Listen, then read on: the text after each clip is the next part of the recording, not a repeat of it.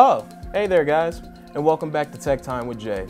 I'm Jay Corbett, and today I hope you guys are getting ready for Pokemon Go because it's going to be coming out sometime in November. I believe it's going to be November, like in the middle of it. I'll keep you guys posted in the next Tech Time. However, I'm going to get you guys a game that is similar to Pokemon Go. The game is called Ingress. So let's check out this game, shall we? Ingress transforms the real world into the landscape for a global game of mystery, intrigue, and competition.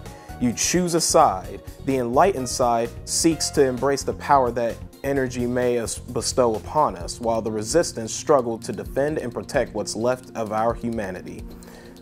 The world is the game. You move through the real world using your device and the Ingress app to discover and tap sources of the mysterious energy. You acquire objects to aid in your quest, you deploy tech to capture territory, and you ally with other players to advance the cause of the enlightened or the resistance. The struggle is being played out globally. You track the progress of other players around the world, you plan your next steps, and communicate with others using an intelligence app.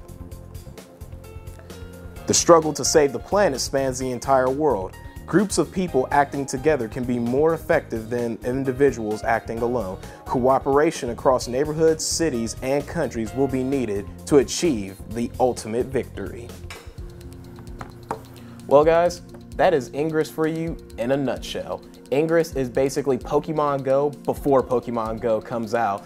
It encourages its users to go out and explore areas to be able to obtain these mysterious energy that is being scattered all over the world.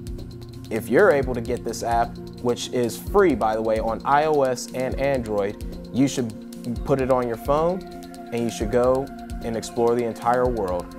Well, before Pokemon Go comes out, because once that comes out, then you're going to be exploring. But I digress. This app, Ingress, is one of a kind, and you should actually give it a try. Well, that's it for Tech Time with Jay this week. I'll catch you guys next week.